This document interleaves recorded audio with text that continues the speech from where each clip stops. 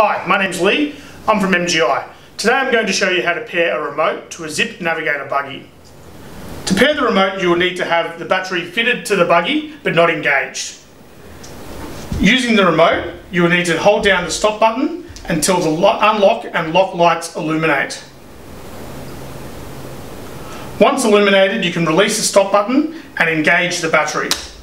You will notice that the lights have disappeared and the top box has illuminated.